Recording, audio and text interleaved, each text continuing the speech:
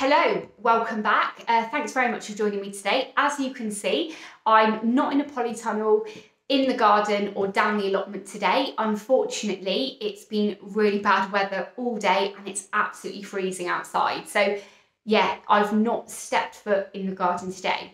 But last week I did a video talking about the Heritage Seed Library and showed you some seeds that they had sent me to grow next year from their seed list.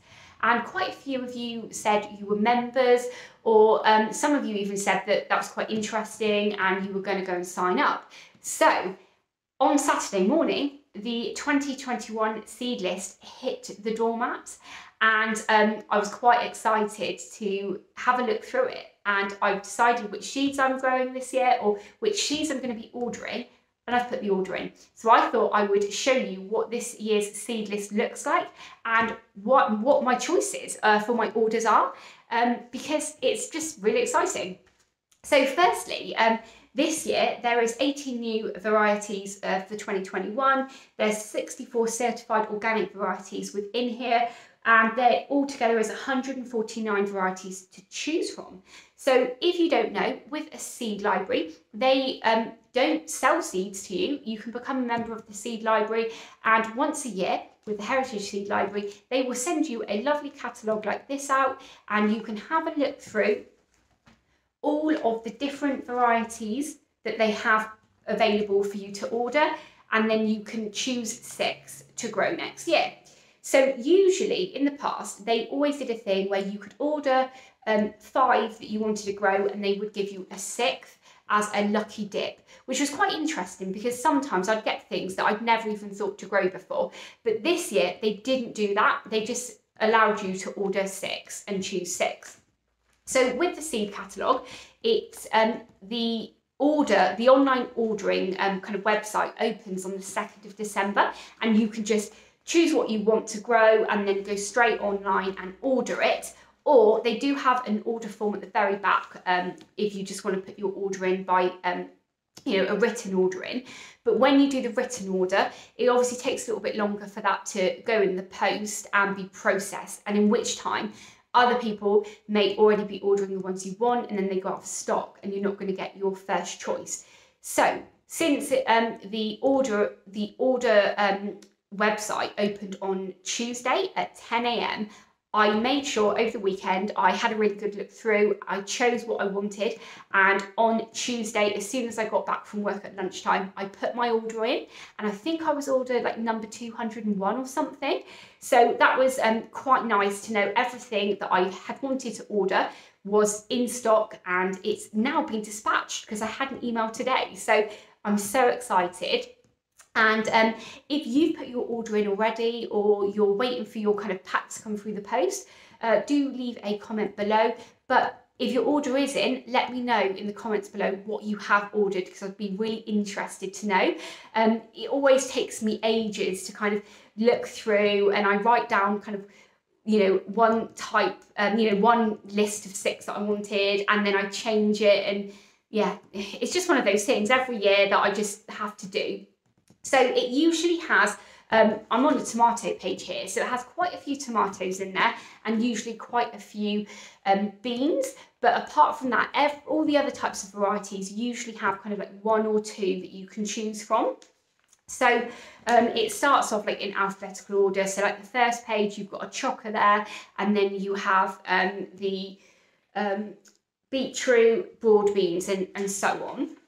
So this year, my first selection, which is on page 4, and that is paddy, and that is an organic cabbage.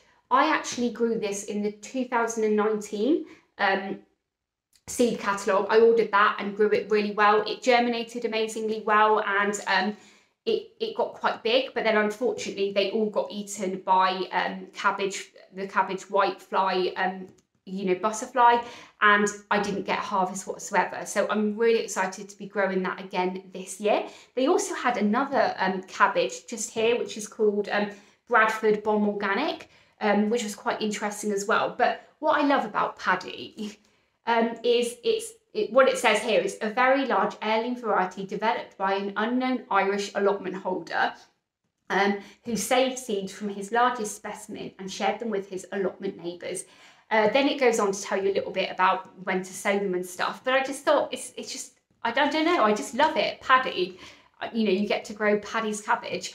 The next two that I chose were Afghan purple organic carrot and John purple organic. So just these two here. Okay. The reason I went for carrots are I'm doing quite well with them in the polytunnel this winter or this autumn. I also had a nice little harvest from my raised bed. So carrots is something that we as a family really love. So I thought I would give those two a go. The reason I just went for these two carrots rather than this one was because these two kind of purple carrots, they had like interesting stories.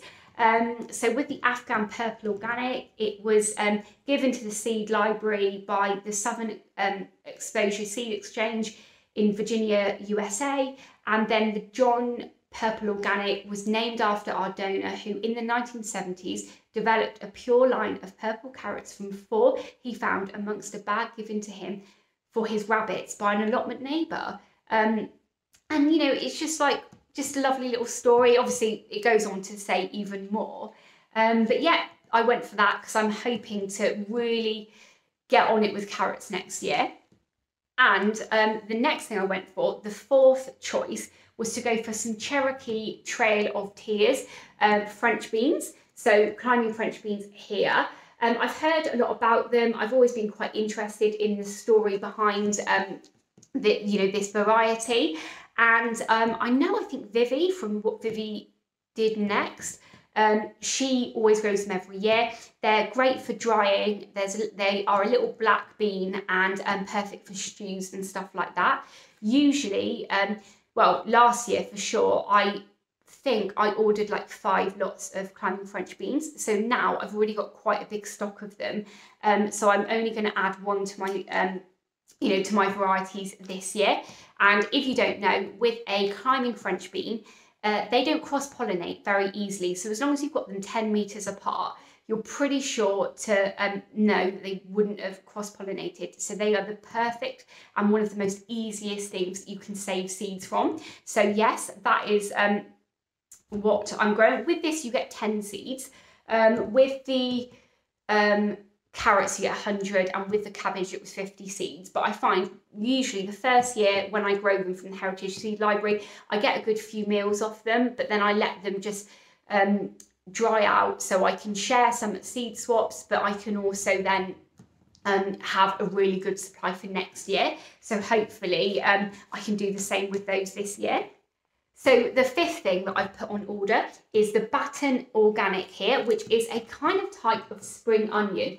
This is the only onion kind of variety in the seed catalogue this year. I think last year they had 1 or 2 others, and I thought this year I'm definitely going to give it a go.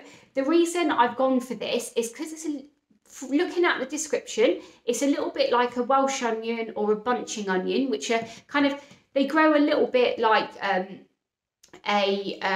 what they called the small onions, a spring onion. That's what they're like.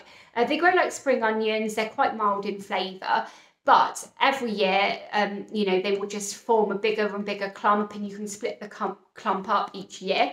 So it's pretty much a perennial. So when these come through the post, I'm definitely going to be starting these off this year, because yeah, I'm really interested in getting on with onions next year as well, because I think I ran out of onions by early September this year. So definitely growing onions from seed is really easy but really cheap as well. So I'm looking forward to giving those ones a go at growing this year.